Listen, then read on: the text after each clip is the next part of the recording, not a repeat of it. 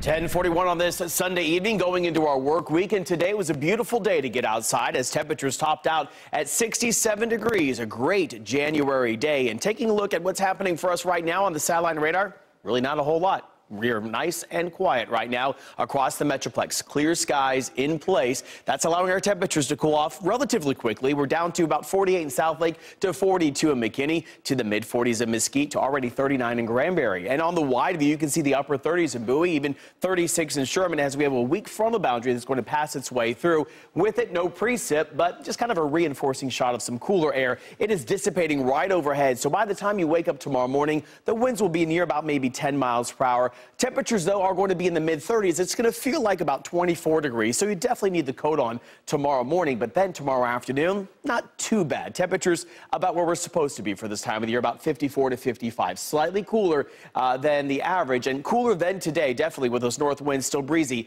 near about 15 to 20 miles per hour. On the wide view, really cold air is off to the north, but the next few days, we're going to have warmer air out to the west, build its way east. This trough of low pressure will continue to dig its way off towards the east. So what that means for you is make plans to get outside, at least, again, on Tuesday and Wednesday. It's going to be a bit breezy. Pollen's going to be up there. Probably that mountain cedar count is going to go up one more time. So if you suffer like me, just hang in there. We got to deal with it for about another month. You can see those winds forecast for us about 15 to 25 miles per hour going to Tuesday night into Wednesday, near about maybe 25 to 30 miles per hour, gusting up slightly higher than that. And that's why that fire danger goes up on Tuesday and Wednesday. The red area, the critical fire danger concerns with the south winds at 15 to 25, gusting up to 35. We do have another frontal boundary on the way, so the winds are up ahead of that front. That front pushes through, cools us back down to the mid-60s Thursday into Friday. Your high on Friday only 49 degrees, and then on Saturday and Sunday, temperatures in the mid-50s. Small rain chances on the way as we go into Sunday, so a little return of some February weather as we round out this work week.